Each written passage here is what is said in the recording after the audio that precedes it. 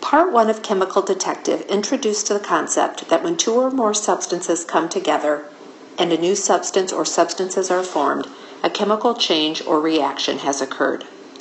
You also learned in Part 1 that there are common clues that indicate the formation of new substances. They include color change, gas production, temperature change, and precipitate formation. Chemical changes are represented by chemical equations. These mathematical models show the number and type of atoms and molecules that are involved in the reaction.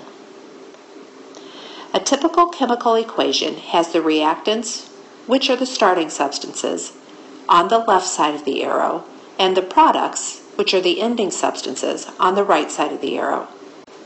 The arrow is interchangeable with the word yields, so that a chemical reaction such as this one is read as iron added to copper sulfate yields or produces iron sulfate and copper.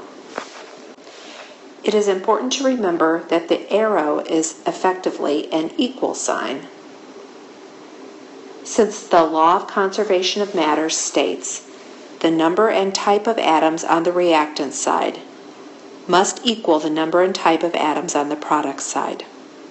The law also means that the total mass of the reactants must equal the total mass of the products. Determining if a chemical equation is balanced, that is, whether or not it obeys the law of conservation of matter, requires counting the number and types of atoms on either side of the arrow.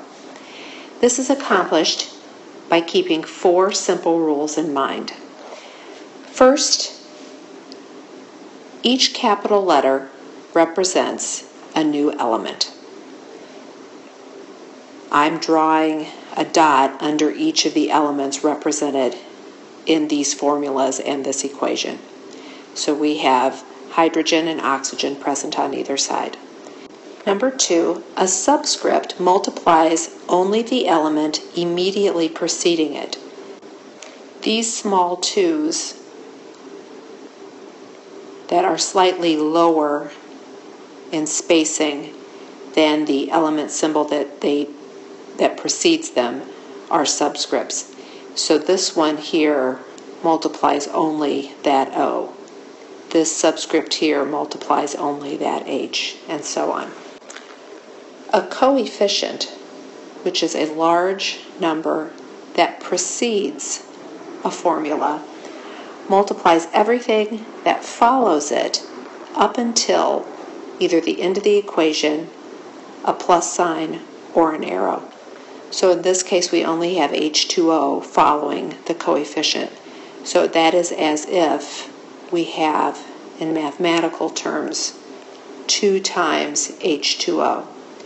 So that would give me 2 times H2 and 2 times O as well. So let's take all of this together and see if we can determine whether or not this equation is balanced. The first thing I need to do is list the elements on either side of the arrow in the order which they appear on the reactant side.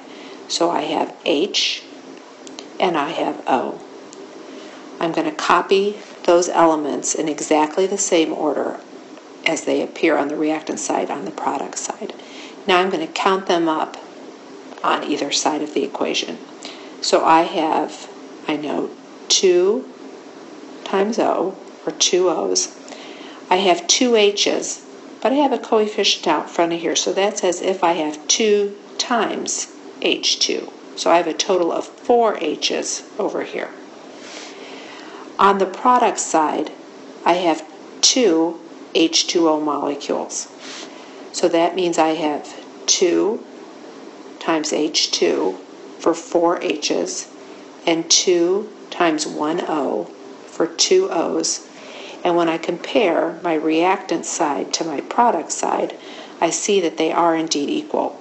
4 H's equals 4 H's, 2 O's equals 2 O's. So this is an example of a balanced chemical equation that therefore follows the law of conservation of matter. Let's do a second example. I have to first divide my equation into reactants and products. Then I'm going to list the elements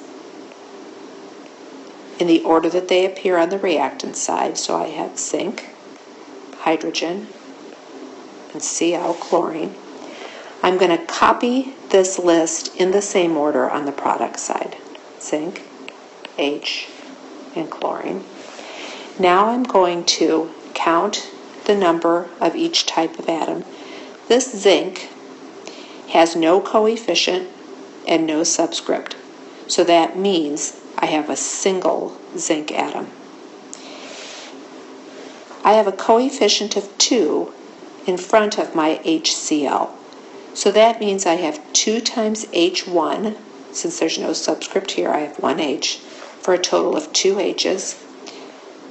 2 times Cl, of which there's only 1, for a total of 2 chlorine atoms.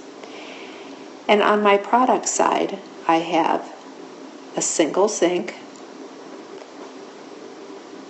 2 chlorines, and 2 hydrogens. If I look, I have 1 equals 1, 2 hydrogens equals 2 hydrogens, and 2 chlorine equals 2 chlorines. So I have a balanced chemical equation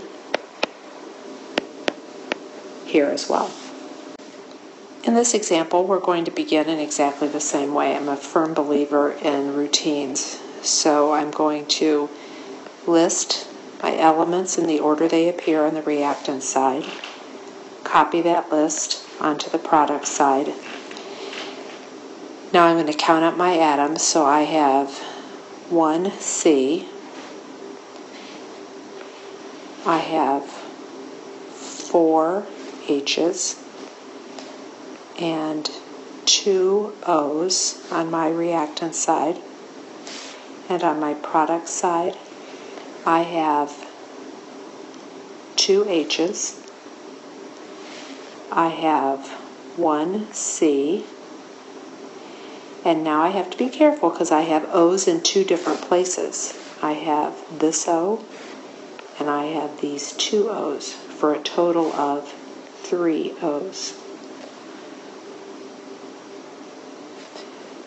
This is a good example where I have carbons equal, but my hydrogens are not equal, nor are my oxygens. So this is not a balanced chemical equation. Another example. I'm going to list my elements. So I look for my capital letters. I have Cl, K, and Br. I'm going to copy that list in the same order on the other side. I'm not even looking up here right now.